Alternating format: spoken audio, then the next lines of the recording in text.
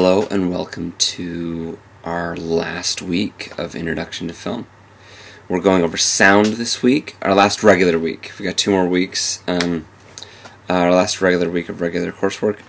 So this week we're reading and discussing sound and elements of sound in film, and we also are watching the Kassovitz film La Haine, which means hate, which is a really exciting and ambitious name for a film, right? Okay, so what we're the film itself has a lot of really salient, really striking photographic elements and other stylistic bravado elements, but we're looking at the sound, which I find really interesting. The 3 actors you likely will have seen in other films: Saïd, Hubert, and Vincent Cassel, who has been in numerous American films and very important international successes. So that's interesting. What you might not realize is that the director also is quite an accomplished actor in various films. Matthew Kassovitz is in Amelie and a number of other films that American audiences are extremely familiar with. But this film packs such a punch. It's not a very quiet or thoughtful film. It's extremely potent, but it is very in your face, and there is such beauty in the way that it's in your face.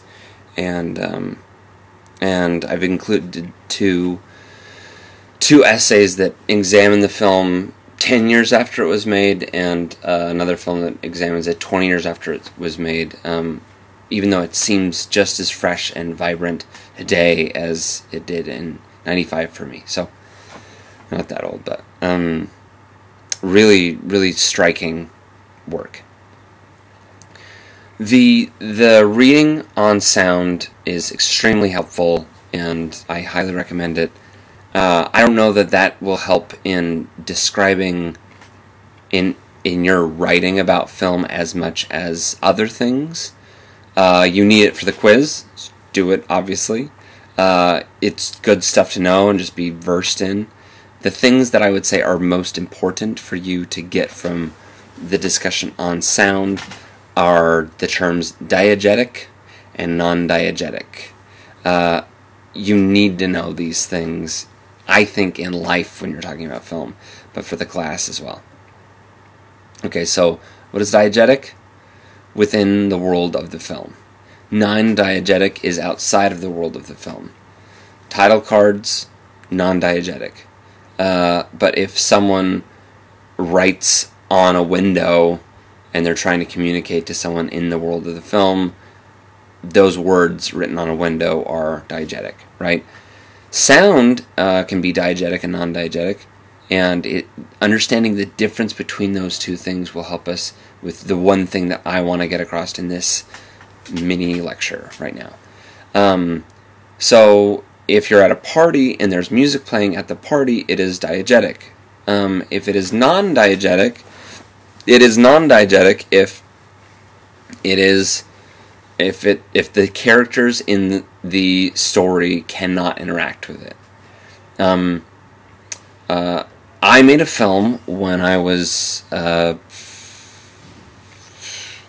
about 10 years ago. I made a film where, while I was filming it, I had microphones on the actors, and the microphones stayed on, and they left frame and they kept going, but I kept filming what was going on in the frame even after they left. They kept going, and they went in an elevator, they went downstairs, and they actually left the building, but I kept recording it, and it was attached to the image.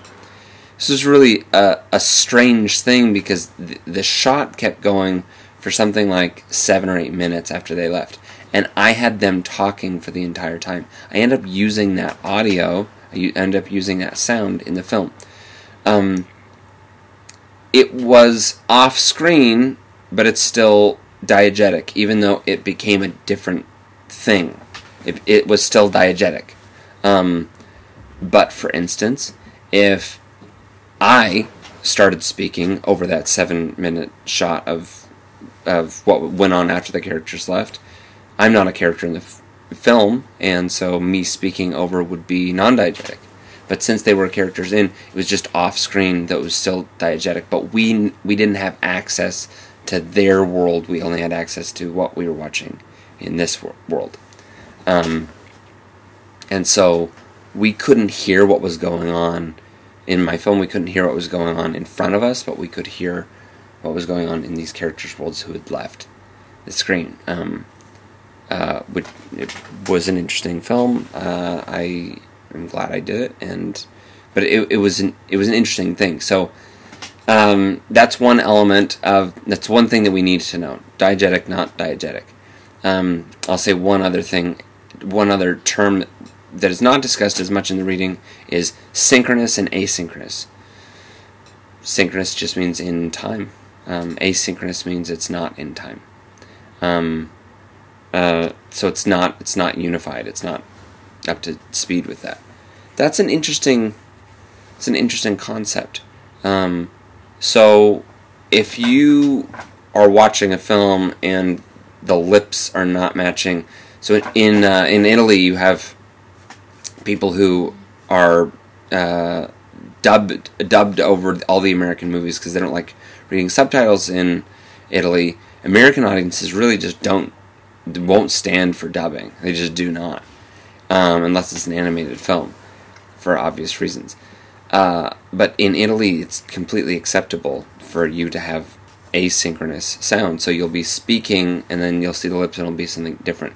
But what if it's a little before or a little after what the lips are doing?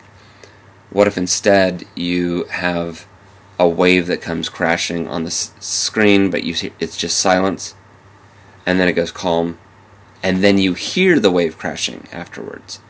Even if it's just a second or two, it would create kind of an otherworldly effect. There are ways for things to be synchronous, asynchronous, sound to be sped up, slowed down. There are ways to manipulate sound. I don't know that any of those really come to light or come to the surface in L'Haine, but there are things to be thinking about. Okay. The last thing that I want to get across that's so important, I want to ask this: what does it mean to be manipulative? It's an extremely important word that I don't think that we can really think about film or literature or art in a high level without understanding this word and its implications for the arts. When you are supposed to feel what the filmmaker wants you to feel, and you don't have room to feel something else, that's a manipulative film in my mind. People might say, well, what's wrong with that? You're supposed to feel things in a film. And you're right. Feeling things in films is really a powerful part of what makes a film a film.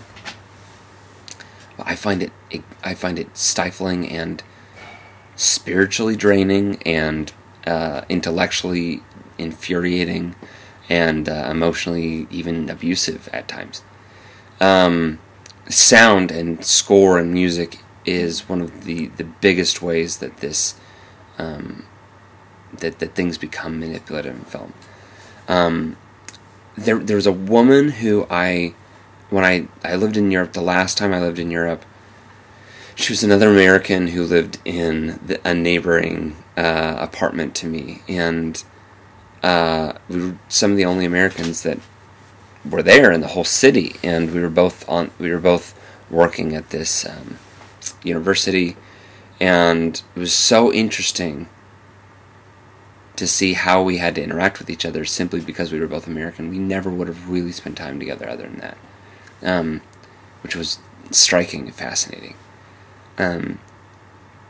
Anytime I spoke to her at a party, I felt like I was being blamed or upset. She was upset for me just having opinions that were different from hers. I felt like anytime that I spoke to her, she would try to direct the conversation and get me to say exactly what she wanted. And I felt kind of trapped, and I just really hated that feeling that I needed to say what she wanted me to say. She only asked questions that had one answer, and I had to give her answer, and if I disagreed with that, she'd get very uptight, and I just felt controlled and boxed in, and it was this exhausting, emotionally really exhausting relationship, and I didn't understand how to function with this woman, and I just didn't know what to do. And I've sat on it a lot, and I realized that a lot of films that I watch, a lot of films that are made, give me the same feeling as I have when I'm with this woman, or that when I was with this woman, is that if I didn't think or say or agree with what they had to say, if I didn't think the film was being fair to one of the characters, or if I didn't particularly want to be sad at the moment that the film said you have to be sad because of the music, just the music swells and the camera comes in and asks to do all of these really big things, and I just thought, I don't want to be sad now. I'm actually pretty upset about something that happened earlier in the film. For instance, we look at Ozu, and we talked a lot about pillow shots in Ozu, and how you would have an event, and then it would cut to an empty screen, and you could just project onto that screen maybe what you were, or an empty, like a blank-esque canvas was just a railway sign, or an outdoor shot, or a pillow, and by seeing those things, you got to experience whatever emotion you were going to experience from what had just happened. Sometimes it's anger, sometimes it's fear, sometimes it's rapture, sometimes it's just complete anger. I don't know, sadness. The point that I'm trying to make, fumbling through, is that sound can be used to try and make you feel things. But it doesn't need to do that. It doesn't need to do that. And I think Len is a film that definitely guides you with what you're supposed to be feeling at every moment with the sound. And then there are other moments where it's just exhilaration, and it pushes you through, and you have a little breathing room because of the music. But there are definitely times where it pushes you, it guides you through to, this is what you're supposed to be feeling right now.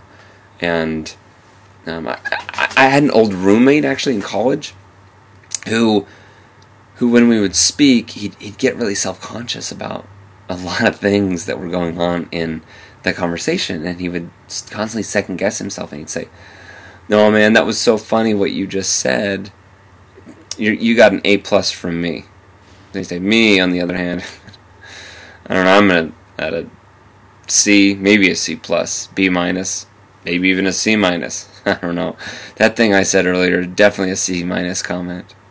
And he'd be constantly grading. "Oh man, that thing you just said, I mean, it's definitely not an A, but I mean, that's a B+ thing." And he'd be I'm not joking. He would constantly be grading what people were saying, which is a fascinating idea.